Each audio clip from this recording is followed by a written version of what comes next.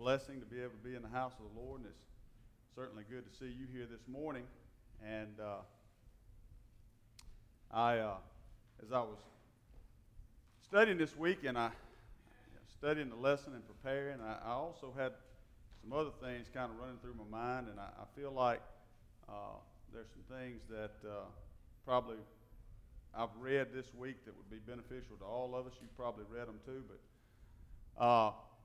I was kind of thinking about this morning, straying away from the lesson a little bit and just reading some verses and going over those. But we'll hold off on that for another time, I think. But I will ask you this question and just see if some of you are kind of thinking along the same lines that I'm thinking.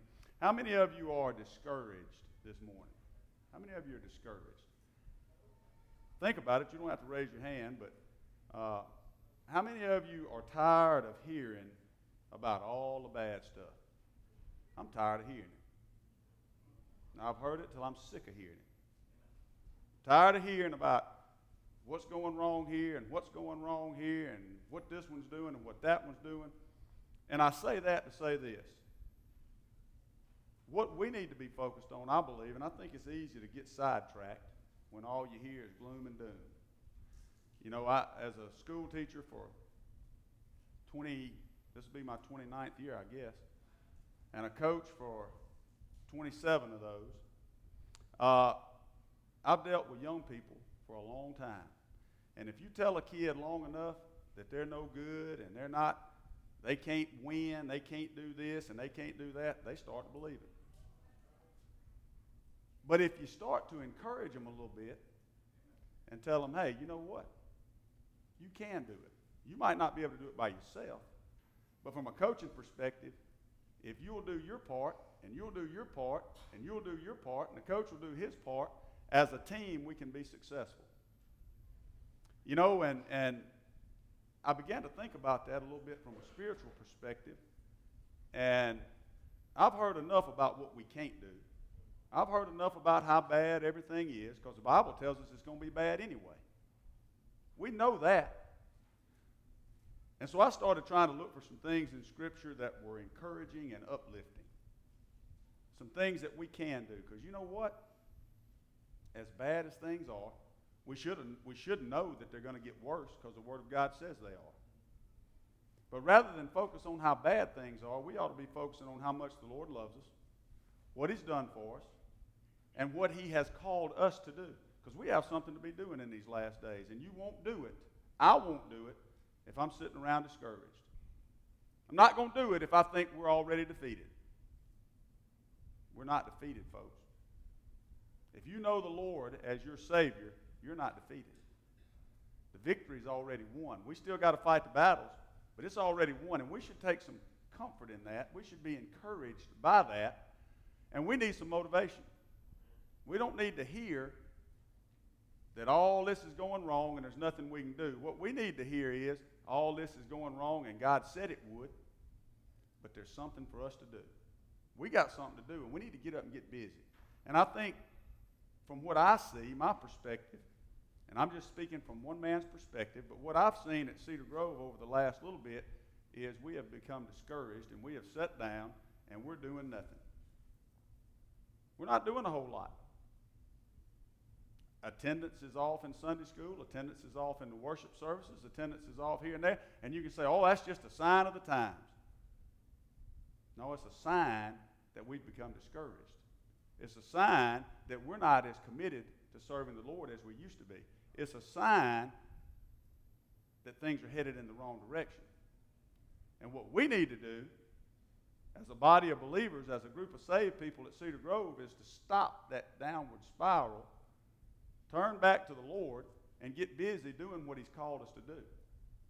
Folks, there's no reason for us to come in with long faces on Sunday morning. No reason for us to sit here and look like somebody's kicked our dog up and down the road when we're sitting in a worship service. No reason to sit here with a frown on our face while we're singing praises to the Lord. I see it sitting in the choir. Oh, how I love you. We don't look like we love anybody. We do not look like we came here to worship, ever. I see it Sunday after Sunday. Long faces. Folks, I don't know about you, but I go back to that coaching. You know, I coached a long time. And when we lose, we have long faces. When we lose, we're not pleasant people. But when we win, everybody's smiling. They hugging each other. They loving on each other. We did it. We won. Folks, we won. The battle has been won. We're on the winning side. We ought to look like it. We ought to act like it. And so I've been doing a little reading, and I've got some verses, and I thought about reading some of those this morning and talking about that, but we won't do that today. We'll go ahead with the lesson. But I'm going to continue to look and study in that area. And I started it because I need it. But I began to think about it. You know, if I need it, there might be somebody else that needs it. Just a little encouragement, a little reminder of how much the Lord loves us, how much He's done for us. You know, we ought to think every day. We ought to take a few minutes every day just to ponder on what God has done for us, just how good God is, and then what He expects of us as a child of God. And if we do that, I think our attitude would be a little different. I think you know, every day we ought to get up and read. We talk about this. We ought to get up and read our Bible every day. We ought to pray every day. We ought to set some time aside for just us and the Lord. And we should do that. And then when we read and we study and we listen to the preaching of the Word of God, we need to get out and live it every day, folks. We need to be, we need to live what we say we believe. We need to be the same people out there we are in here, and we need to do it with a smile. Who wants to be an old snob? Nobody. If you tell people I'm a child of God, I'm a Christian, I'm saved, and you do it with a frown on your face, who wants that? Who wants it? Live what we say we believe. Get a smile on your face. Be thankful to God for what He's done for us. Folks, we got no reason to frown. God has blessed every one of us in here beyond measure. He has. We all got up from a nice bed this morning. We all had breakfast if we wanted it. Mine's coffee. But we all had what we wanted this morning for breakfast. We all got in a nice vehicle when we came to church. We're sitting in an air-conditioned building on a padded pew. What have we got to complain about? What have we got to frown about? Let's get a smile on our face, and let's be the people that God has saved us and called us to be. And let's be encouraged, and let's encourage one another. You know, if you're saved, if I'm saved, I got something to smile about. I ought to be telling somebody else. I ought to be telling somebody else. And all of us ought to be encouraging one another, lifting one another up. Lord knows there's enough running folks down. I'm not saying that we shouldn't hear where we're wrong, because we should. The Word of God shows us where we're wrong. But you know something else? It also shows us the love of God. It also shows us that if we'll be faithful to Him, He'll be faithful to us. It also shows us if we'll keep His commandments and do what He says, that He'll honor that. So we need to hear the good as well as the bad. And so I just wanted to hopefully be a little bit of an encouragement to you this morning. And, you know, we all need that from time to time. It's always good to hear about the love of God, because, you know, he's one that sticks closer than a brother. He's one that's always there. He's one that won't leave us or forsake us. If you know Him, you got something to smile about. So I'm going to take that this morning. If I see a frown on your face, I'm going to be concerned about you. If I see a frown, I'm going to be concerned about you. Because if you know Him, you got something to smile about. You ain't got nothing to frown about today. Okay? With that being said, let's get started. And that eliminated recess today. In last week's lesson, we were talking about, we don't get it anyway, do we? Yeah, I hear you. I got y'all. All right. In last week's lesson, we were talking about 4 people, if you'll remember. We talked about Ahab, Jezebel, Naboth, and Elijah. And, you know, we looked at these 4 people, and we said there were some things we could learn about, or really we looked at 2 of them together, really, Ahab and Jezebel. But we looked at these people, and we said there's some things we can learn that we can apply to our life. And we looked at that last week, and we went through it, and I'm going to just quickly review it because I think it's important, but it was a pretty long lesson, and certainly I'm not going to try to reteach it today. But if you'll remember, Ahab and Jezebel were idol worshipers. As a matter of fact, Jezebel had convinced Ahab to build a shrine to the Phoenician god Baal. You know, and we talked about that last week. And so, obviously, they were practicing idolatry. And when the leaders are practicing idolatry, many people follow suit. And, you know, we kind of related that to America today. When government's headed down the wrong track, a lot of times people follow suit. And that's part of the world in which we live. And what's concerning today in America is that people like us that claim to be Christians, that claim to be a child of God, are not really doing anything. We're just sitting back letting it happen. And, you know, and Brother Steve has said this before, and I agree, picking up a sign and walking around demonstrating is not the way to go. The way to go is to take the gospel out and tell people that they need to be saved. Show them. Are we doing that? You answer for yourself. But at any rate, Ahab and Jezebel were idolatrous. But there was a man named Naboth, if you'll remember, who put his faith in God. He trusted in the Lord. And he got caught in a bad situation, didn't he? He was just trying to be obedient to the Lord, obedient to the Word of God, and it cost him a little bit. You say, well, you know, I thought you just said if we're a child of God, the Lord will protect us, He'll preserve us, He'll take care of us. He will. He will. But sometimes as a child of God, we have to go through some things. You know, and a lot of times when we have to go through some things, we begin to lose our faith. We begin to question the Lord. We begin to question, why does this happen to me? Why is all these bad things happening to me? I'm trying to do what's right. Well, Naboth was a man who was trying to do what's right. So if you feel like you're somebody who's trying to serve the Lord, and every time you turn around something bad's happening, you're not the first one that ever happened to. You're not the first one. And you won't be the last. See, the Lord's ways are much higher than ours. His understanding is much greater than ours. He knows what's best, and He has a will and a purpose for everything that happens. Things don't catch Him off guard. Things don't surprise Him. And things don't happen for no reason. So at any rate, Naboth was trying to hold true to the Word of God. And it cost him a little bit.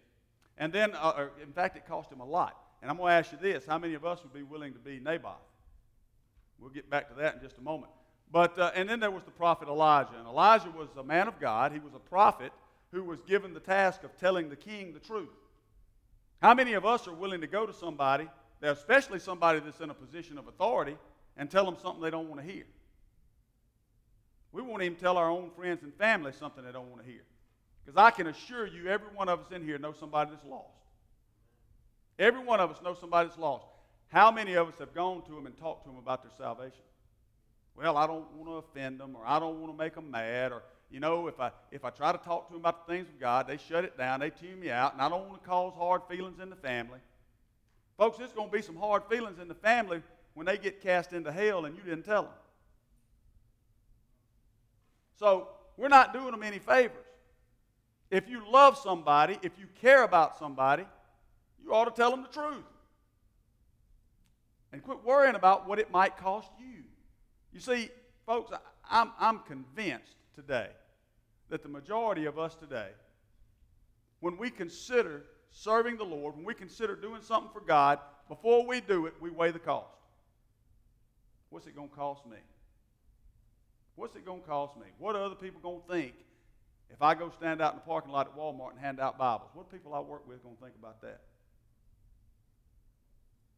I would hope they would think that man's practicing what he says he believes. But if they think otherwise, so be it. So be it. We ought not weigh the cost. We ought to do what the Lord says do and face the consequences. Whatever it costs, it's worth it. Even if it costs us our life like it did Naboth, it's worth it. So if we quickly summarize last week's lesson, I'm just going to do it with Scripture real quick.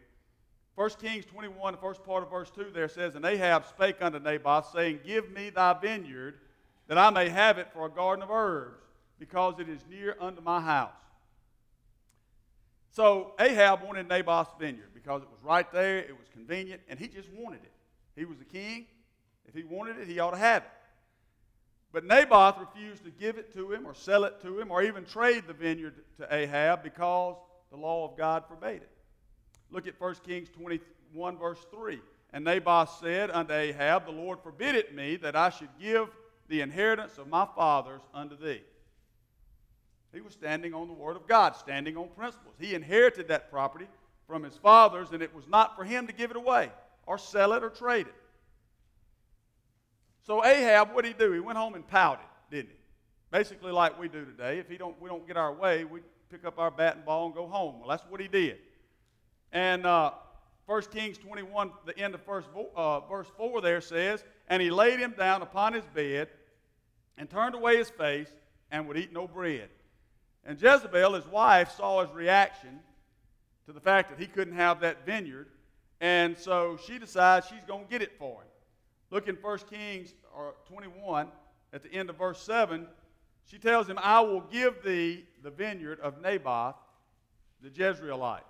And so she began to implement a plan to do that. So what was her plan? Well, in 1 Kings 21 and verse 8, we see that she wrote letters in Ahab's name and sealed them with his seal and sent them out to the leaders of the city.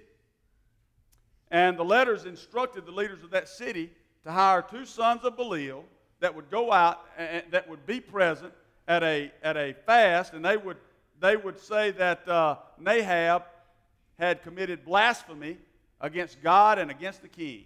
And of course, we know the punishment of blasphemy is death. So Ahab was then to be stoned to death as a result of this crime that he was supposed to have committed, which we know was not the case. He didn't do that. But these 2 people had been hired for a price. They sold him out. For a price, they said he committed blasphemy. So here's this man who's done nothing wrong except tried to honor God and refused to give the king his property. That's all he's done. He's done nothing wrong.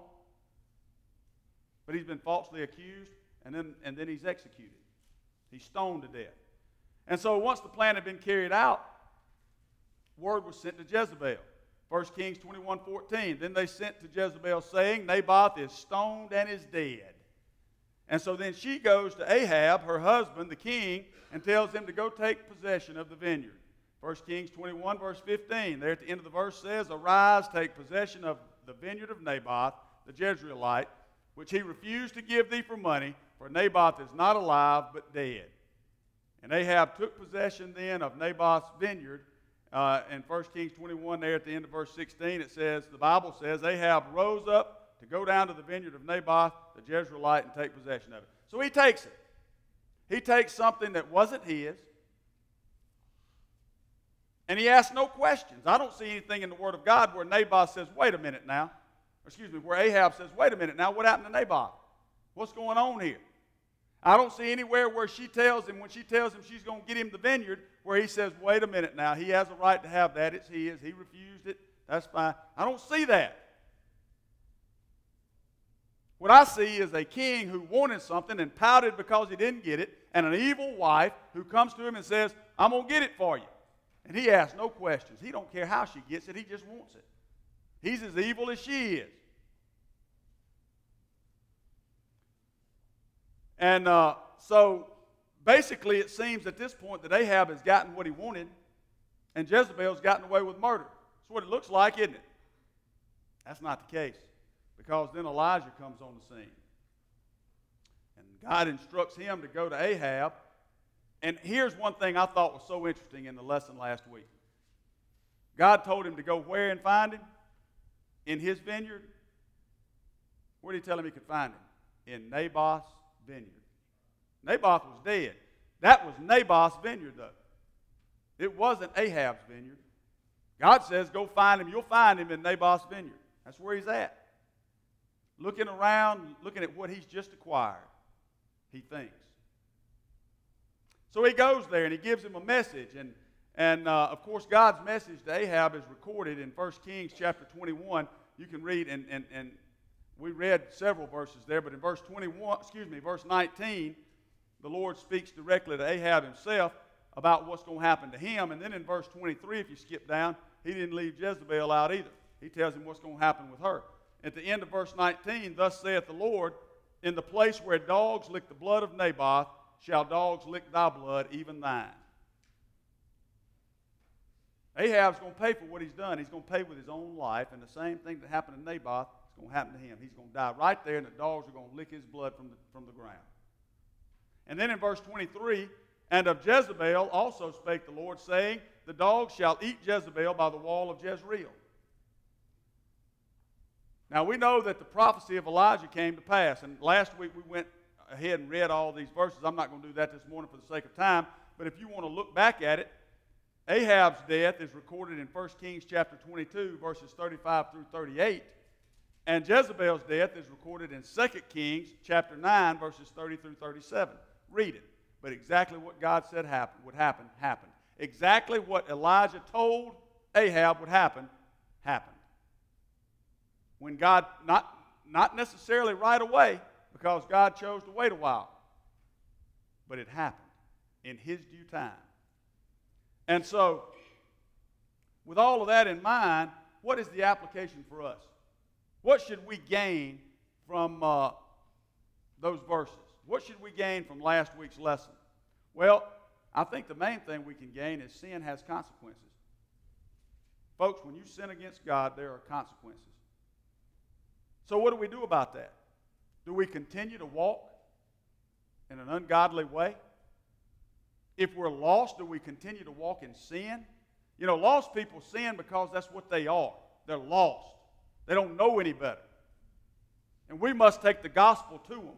That's what the Lord has left us here for. If you are a born-again child of God, that's what we're supposed to be doing. All of us. Because there are lost people today who desperately need us to be faithful. And we're sitting around doing nothing while people die and go to hell all around us. But for saved people who are not being faithful, for saved people who have strayed away from the Lord, there are consequences for sin, folks. I heard it said once, sin will take you further than you want to go, and it'll cost you more than you want to pay. That's a fact. That is a fact. For a lost person, if they don't get saved, they're going to die and go to hell. For a saved person, if they don't repent and turn back to the Lord, there's going to be some serious consequences. Folks, God doesn't play about sin. He is just. He's just. And He will do what His Word says He will do. So there are consequences. We must understand that. So what can we do if we find ourselves walking away from the Lord? If we find ourselves not walking in the Spirit but walking in the flesh, what can we do? We must confess our sin and we must repent. The key word being repent. Folks, you can say every day, you can pray to the Lord every day, Lord, I did this wrong today. Please forgive me.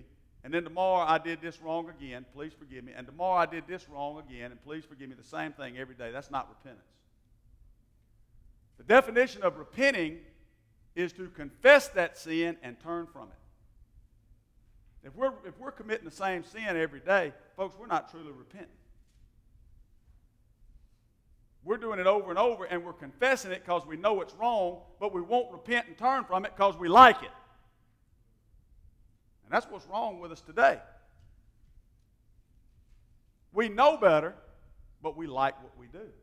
We like our sinful life, and we won't turn from it. And that's why we're of no good to God. In fact, we're hurting the cause of Christ. When you name the name of Christ and you live like the rest of the world, you are hurting the cause of Christ. And you're hurting the ministry of this church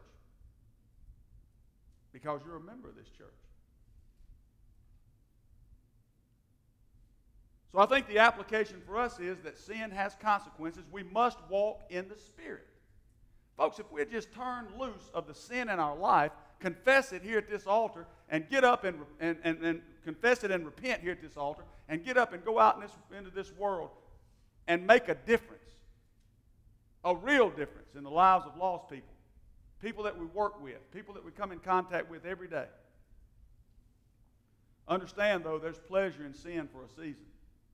That's the problem. There's pleasure for a season. But, folks, a day of reckoning is coming. we're going to stand before the Lord. Every one of us is going to stand before the Lord. And it is a fearful thing, the Bible says. Even for a saved person, a righteous person, it's a fearful thing. If you go standing there lost, or you go standing there saved and not doing anything for God, living like the world himself, it's not going to be good. You know, we make jokes about it. As long as I get in. As long as I get in. Folks, if that's your attitude, I'm going to go ahead and tell you this. Chances are you ain't getting in. You're not getting in. Because you're not selling out to the Lord. You're playing the game. Churches are full of people today playing the game. Full of them. Playing the game. Be truthful with the folks that you love. Be truthful with lost people that you don't even know. You know, the truth hurts. Do you like to be told you've done something wrong? None of us do. Do you like to hear that something is not the way it needs to be in your life? Nobody wants to hear that. First thing we do is throw up that defense. Well, what are you doing? What authority do you have to come try to tell me what I'm doing wrong? Folks, the truth hurts, but it's exactly what we need to hear. Proverbs 27 and verse 6 says, "Faithful are the words of a friend, but the kisses of an enemy are deceitful." What does that mean? What does that mean? If a friend comes to us in Christian love as a brother in Christ with a burdened heart about something that they see in our life, we ought to listen to them. We ought to take it as it's meant in love to help us. But you know, those people that pat us on the back and tell us how good we are, they're not our friends. See, we befriend the people that are really our enemy, and we kick the people that are really our friend to the curb and call them an enemy. What did Ahab say to Elijah when he saw him in the garden? I didn't read that verse this morning. Remember from last week, what did he say? When Elijah showed up in the garden of Naboth and Ahab was standing there, what did he say? He called him an enemy, didn't he? He called him his enemy. He blamed everything that had happened, the drought, the famine, all that stuff, on Elijah. Was that Elijah's fault? It was Ahab's fault. Elijah told him this is what's going to happen. He was trying to lead him in the right direction, but he wouldn't hear it, and he called him an enemy. We're the same way today. The people that love you are the people that will tell you the truth. The people that pat you on the back and tell you how good you are, they don't love you. They're just trying to get along with you. Self-preservation. So as we get into today's lesson, we're going to talk about Elisha. Now today there's a lot of text I want to read, but it's pretty much, it's real self-explanatory. If you've read the verses this morning, basically we're looking at the end of one man's life and the beginning of another. The end of one man's ministry. And I say the beginning of another. Elisha was already a grown man. But you know, your life starts over when you get saved, doesn't it? Starts over. You're born again. You're a different person. The birth of that new creature begins. Well, Elijah starts his ministry. So we're looking today at the end of Elijah's ministry and the beginning of Elisha's ministry. And so, but I want to point something out as we begin to look at it today, and this comes from 1 Kings, by the way, beginning in chapter 19, if you want to turn there. But one thing in mind I want to mention this morning is there were 7,000 in Israel that had not bowed down to Baal. Elisha was one of them. Elisha was one of them. So with that in mind, we look at our text verses. Let's look at verse 19 and read through 21. So he departed thence and found Elisha the son of Shaphat, who was plowing with 12 yoke of oxen before him, and he with the 12th, and Elijah passed by him and cast his mantle upon him. And he left the oxen and ran after Elijah and said, "Let me, I pray thee, kiss my father and my mother, and then I will follow thee." And he said unto him, "Go back again, for what have I done to thee?" And he returned back from him and took a yoke of oxen and slew them and boiled their flesh with the instruments of the oxen and gave unto the people, and they did eat, and he arose and went after Elijah and ministered unto him. We see the call of Elisha. Now, one thing I want to point out as we look at these verses here is Elijah went by and he cast his mantle upon Elisha. What did that mean? It's interesting to note, first of all, Elisha knew exactly what it meant, didn't he? Because he followed after him. It was symbolic. He was symbolically transferring his ministry to Elisha. Now keep in mind, Elijah didn't make this decision. God made it. God sent him to Elisha. That's the man, that's him, and he cast his mantle upon him. And what did Elisha do? Did he say, let me think about it? Did he say, boy, I don't know, I'm going to have to give up all I've got. I'm going to have to think about this a little bit. Did he say, let me go ask mom and dad? Did he say, let me go ask my wife? Did he say, let me go ask somebody? He got up and he went after Elijah. The only thing he asked was that he be able to go back and tell his mom and dad bye. Goodbye. Look at verse 19, I believe. Let me flip back there. Verse 20. And he left the oxen, and he did what? He ran after Elijah, and he said, let me, I pray thee, kiss my father and mother, and then I will follow thee. He didn't ask any questions. He knew what it meant. When that mantle was cast upon him, he knew exactly what it meant. He knew what he had to do. He knew what God was calling him to do, and he was ready to go. And then we look in 2 Kings, and I want to... I've got so much stuff marked in my Bible here this morning. I had a lot of things on my mind. But let's look in 2 Kings here. Let me turn there real quick. I apologize. 2 Kings chapter 2, and I want to read verses 1 through 15. 2 Kings chapter 2, verses 1 through 15. Now, our text in our lesson just covers verses 12 through 15, but I think it's important to read these other verses. So let's read them. Chapter 2, beginning in verse 1 and reading through verse 15.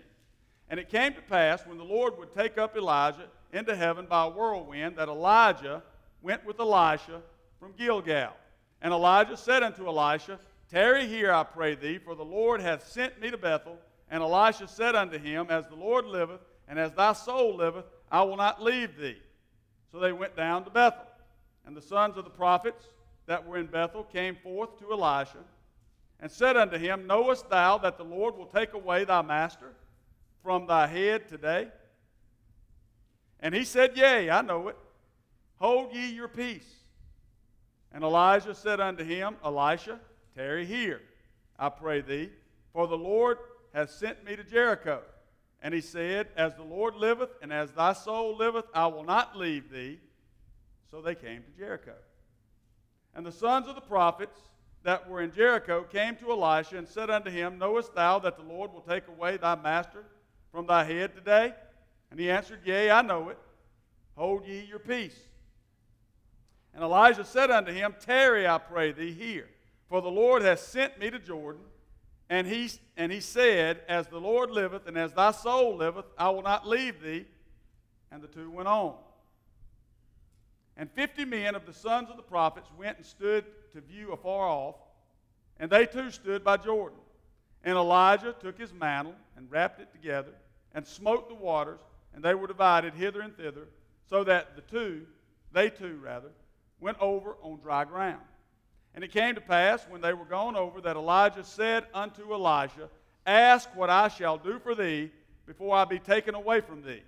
And Elisha said, look at this, Elisha said, I pray thee, let a double portion of thy spirit be upon me. And he said, thou hast asked a hard thing.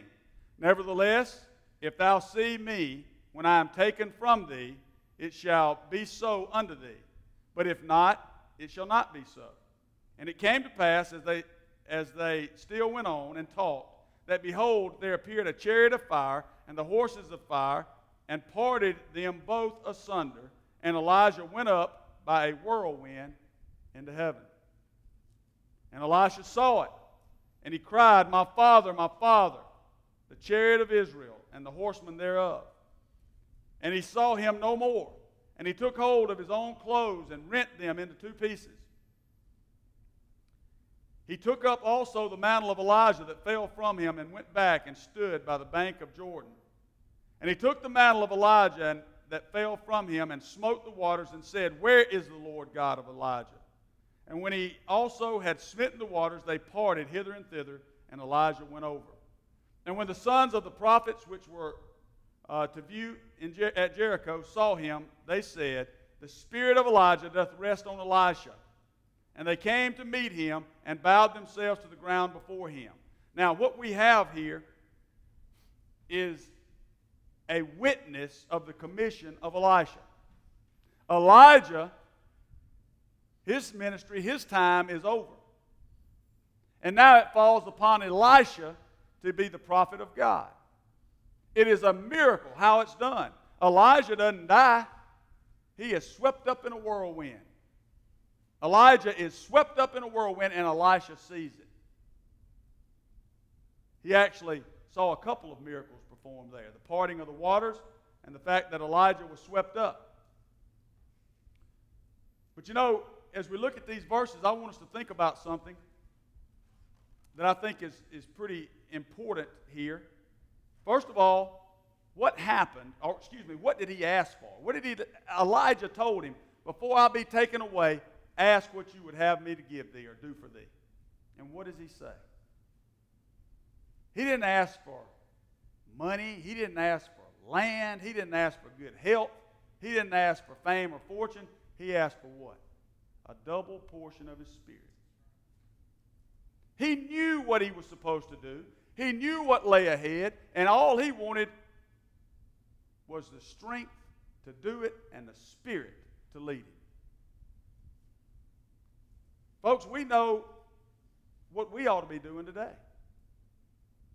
We know what we ought to be doing. But how many times do we look for something other than the Spirit of God and the Holy Spirit in us? We look for other things. We desire other things. And there's nothing wrong with having things. I'm not saying that. But what I am saying is, you know, we make things a lot more complicated than what they really are. We really do. We make things a lot more complicated than they really are. We got a lot of stuff we don't need. And a lot of times that stuff we don't need is what leads us away from God. The reason we find ourselves walking in the flesh and not in the spirit is because we've gotten so involved in things that are not, and I'm not saying there's anything wrong with those things, but they're things that are leading us away from our service to the Lord. Folks, anything that leads you away from serving God is a hindrance. It's a problem, and it needs to be out of your life. I don't care if it's not a bad thing. You know, playing golf, nothing wrong with playing golf, but if it takes you away from serving God, it's a problem. Nothing wrong with fishing, but if fishing takes you away from serving God, it's a problem. Nothing wrong with young people playing sports. I was a coach for 27 years. But if that keeps you from serving the Lord, it's a problem. It's a problem. And it needs to go. And so, you know, we need to consider these things, our service to the Lord. Elisha just wanted to serve God. He wanted the Spirit upon him, that he might go out and serve the Lord and please God and do what God would have him to do. Folks, that's what we ought to be desiring. That's what we ought to desire today. But Elisha took up the mantle that had fallen to the ground when Elijah was swept up. He took it up, and he smote the waters, and they parted, and he walked across, but there were witnesses who saw it. And by seeing it, what did they do? When they saw it, they recognized that the Spirit of God was upon Elisha now. Elijah was gone, but Elisha was a prophet of God. The Spirit of God was with him. Look at verse 15. And when the sons of the prophets which were to view at Jericho saw him, they said, The Spirit of Elijah doth rest upon Elisha. And they came to meet him and bowed themselves to the ground before him. See, they had witnessed the commission of Elisha. They had witnessed it. They knew that it was of God. They knew that the Spirit of Elijah was now with Elisha. The Spirit of God was with him. That he was God's man. He was God's prophet. They recognized him as such. But you know, the next thing that we look at is the command of Elisha. What was his life like? What did he do? Folks, as a child of God, we've been given a commission. The Word of God contains the Great Commission, doesn't it? What are we commissioned to do? Somebody tell me, what's the Great Commission? Take the gospel, isn't it? To every creature, everywhere. That's what we're supposed to be doing. We've been commissioned. Elisha was commissioned. He spent some time preparing for his commission. He spent some time with Elijah, didn't he? He spent some time learning. He spent some time praying. He spent some time getting ready for his commission. Now, I say that to say this. How much time do we spend getting ready for our commission?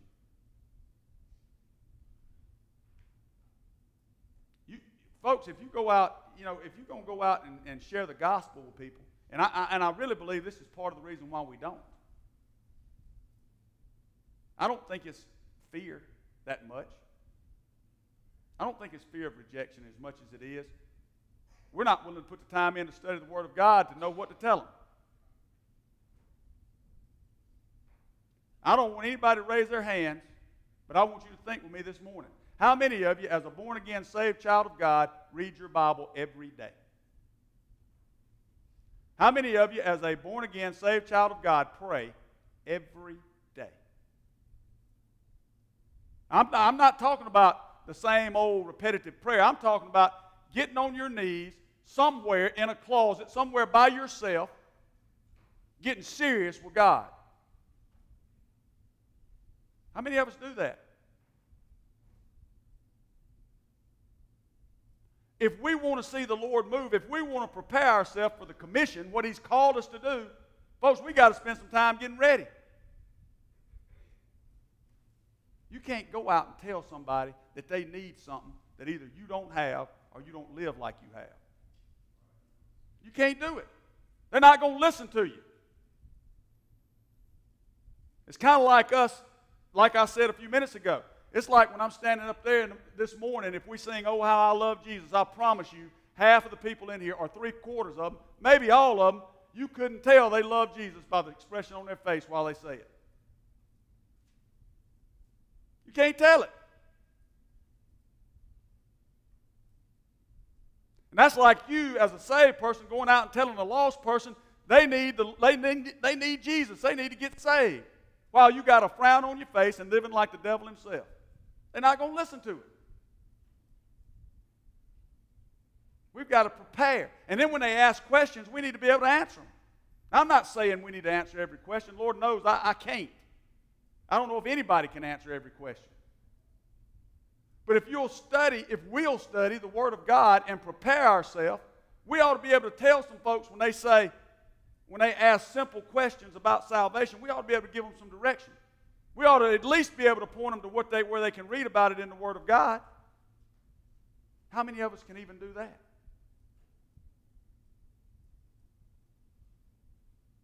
Spend some time in preparation for the commission of what God's called us to do. We don't have, we may not have a specific calling. God may not have called you to be a pastor or a preacher or an evangelist. God might not have called you to even teach Sunday school or anything like that, but we all have a commission. God has called every one of us to do something, and that's share the gospel. And folks, again, you can't share what you ain't got. You got to be real.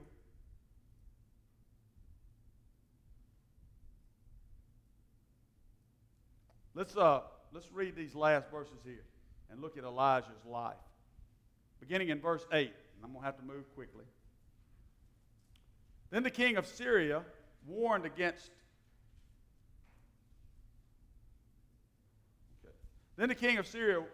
warred against Israel and took counsel with his servants, saying, "In such and such a place shall be my camp." And the man of God sent unto the king of Israel, saying, "Beware that thou pass not such a place, for thither the Syrians are come down." And the king of Israel sent to the place which the man of God had told him and warned him of, and saved himself there, not once nor twice. What's happening is the Syrians The king of Syria is attacking Israel, but they're always ready. They show up for a surprise attack, and it's not a surprise. How does that happen? Nobody knows but me and my people. Yet they're always ready. How is that? Look at verse 11. Therefore the heart of the king of Syria was sore troubled for this thing. And he called his servants and said unto them, Will ye not show me which of us is for the king of Israel? Somebody in my camp is telling the king of Israel what's going on. Who is it? Who is it? And one of his servants said, None, my lord, O king, but Elisha, the prophet that is in Israel, telleth the king of Israel the words that thou speakest in thy bedchamber. Now that's interesting. How does Elisha know what the king is saying in secret? Good question, isn't it? How does he know? And he said, Go and spy where he is, that I may send and fetch him. And it was told him, saying, Behold, he is in Dothan. Therefore sent he thither horses and chariots and a great host, and they came by night and compassed the city about. And when the servant of the man of God was risen early and gone forth, behold, an host compassed the city, both with horses and chariots. And his servant said unto him, Alas, my master, how shall we do? And he answered, Fear not, for they that be with us are more than they that be with them. How many of us can say that? How many of us do say that? How many of us believe that? We're talking about being encouraged this morning. We ought to be able to draw encouragement from that. It don't matter what's coming against us. We're on the winning side. It's already won. And Elisha prayed and said, Lord, I pray thee, open his eyes that he may see. And the Lord opened the eyes of the young man, and he saw, and behold, the mountain was full of horses and chariots of fire round about Elisha. The Lord let him see why he didn't need to be afraid. Folks, the Lord can take care of his own. He's more than capable. And when they came down to him, Elisha prayed unto the Lord and said, Smite this people, I pray thee, with blindness. And he smote them with blindness according to the word of Elisha. Now, as we look at these verses, we see an example of what God called Elisha to do. We see one example of Elisha's ministry. Now, clearly, in the years that followed, God gave Elisha a powerful ministry. Elisha was able to do a lot of things. He had the opportunity to preach the gospel to kings. He had the opportunity to preach the gospel to common people. He had an opportunity to preach the gospel to everybody, from the richest to the poorest, from all nations. God also empowered him to perform miracles. He performed some miracles that reinforced the Word of God, that helped people to see, to confirm God's Word. God allowed him to do those things. But he also showed concern and compassion for those around him. Folks, I think sometimes that's one thing that's missing today. Concern and compassion. We'll stand up and we'll tell folks, this is what you got to do, and this is what you better do, and if you don't do this, you're going to hell. But where's the concern and the compassion? Folks, there's people all around us that are hurting. There's folks all around us for whatever reason, whether it's physical, whether it's financial, whether it's spiritual. There are people all around us hurting. Where is our compassion? Where is our concern for our brothers and sisters in Christ? Where's our concern about the lost folks? How many of us in here this morning have called or visited somebody in this church this week? Just picked up the phone and called them. How you doing? Stop by to see them. Or in this world of, I'm way behind, but high tech for me sending a text message. So that tells you how far behind I am with technology. But how many of us even do that? Just send a text. Praying for you today, brother. That don't take long. But what an encouragement it is to do that. I got a text the other day. I was out in the sun. I'm out in the sun and it was cooking. I was out on that field practicing, and I get a text from somebody who's been down, who's been through a lot, sent me a text. Love you, brother. I'm out in the sun baking, and I get that text, and I look at it. My first thought, who in the world is calling me now or texting me now? And I look at it. Boy, that's a blessing. That's a blessing. How many of us do that? How many of us take time to do that? Where is our concern for one another? Where's our compassion? We act like sometimes we're scared to tell our brothers and sisters in Christ we love them. We act like we ain't got time to go see them. We act like we ain't got time. We don't have time to do anything. Folks, we're doing all we can do to get to church. That's what most of us, we're doing all we can do to get to church. And if that's all we're doing, we're not doing anything. Encourage one another. Lift one another up. Pray for one another. I know I need it. I need to be encouraged from time to time. I got a couple of guys in this class that'll send me a text every once in a while, and it's always encouraging. Sometimes it's even funny, but that's good. We ought to do that. Then, as we look on here, we see what happens when the king realizes his servants tell him that it's Elisha that's causing all these problems. That's why the king of Israel knows. He says, go get him. He sends a whole host after him, horses and chariots and a whole host of people to get one man. That tells me a little something. Tells me a little something. He knew what he was dealing with. He might not have wanted to admit it, but he knew what he was dealing with. So his servant, this servant of Elisha, gets up early and he sees all this host of people coming. And he runs to Elisha. You can almost imagine what we're going to do. What are we going to do? He was scared to death. What did Elisha say? I believe he said, fear not, didn't he? Verse 16, and he answered, fear not, for they that be with us are more than they that be with them. Who was on Elisha's side? The Lord. If the Lord's on your side, they that be with you is greater than they that be with them. Every time. Every time. Fear not. Folks, that's what we was talking about today. We don't have nothing to fear. We don't have no reason to walk around with a frown on our face. Because they that be with us is greater than they that be with them. That's something to smile at. That ought to be encouragement today for every one of us. If you're a born-again child of God, they that be with us is greater than they that be with them. But you know, Elijah wanted his servant to see that. He wanted him to see it. It's one thing for Elisha to say it, but it was something else for him to see it, so he asked God to show him. And when he looked out, what did he see? Elisha prayed and said, Lord, I pray thee, open his eyes that he may see. And the Lord opened his eyes and opened the eyes of the young man, and he saw, and behold, the mountain was filled with horses and chariots of fire round about Elisha.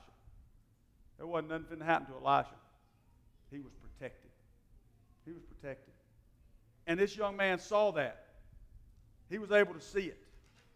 And then he prayed that these men that come to get him be blinded. And the Lord blinded them. And if you read on, you find out that he delivered them to the king of Israel. They were blinded, and Elisha takes them to the king. But I want to say this about that, and I know I got to quit. But notice what happened. Did Elijah go out and swing a sword and cut their head off and defeat them? How did he defeat them?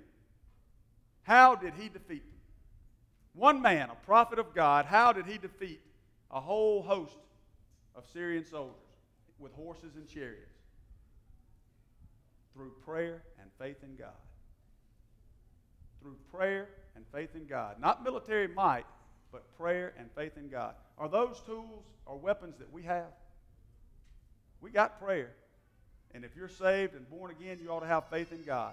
If you've got faith in God and you'll pray, the Lord will take care of you. He took care of Elisha. I think that's the lesson for us to learn today. It don't matter what's all around us. It don't matter what we're being bombarded with. Prayer and faith. Prayer and faith is what we need. Those are two tools that we have in our tool belt, or 2 weapons that we have in our arsenal if we'll use them. The problem is we have very little faith and we don't pray. We have very little faith and we don't pray. And when we do pray, we don't really believe God's going to answer it. That's because we have no faith. Folks, I'm going to leave you with this. There's nothing too hard for God. There's nothing He can't do. And we can't lose when we're on His side. If you belong to Him, you can't lose. I don't care what anybody else tells you. I don't care what the world throws at you. If you're on God's side, if you know Him as your Lord and Savior, you can't lose. So with that in mind, get a smile on your face.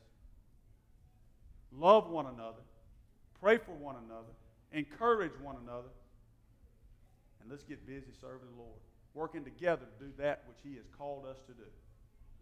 Let's pray. Lord, I thank You for this day. God, I thank You for the opportunity we have, Lord, to come to this place this morning to look into Your Word, to study Your Word. Lord, I'm thankful for the truth that we can learn if we'll pay attention, Lord, to Your Word and be diligent as we study. Lord, I pray that each one of us in here today would, Lord, look to You and God, be thankful for what You've given us. And, Lord, trust You. Have faith, Lord, that You will do what You said You would do.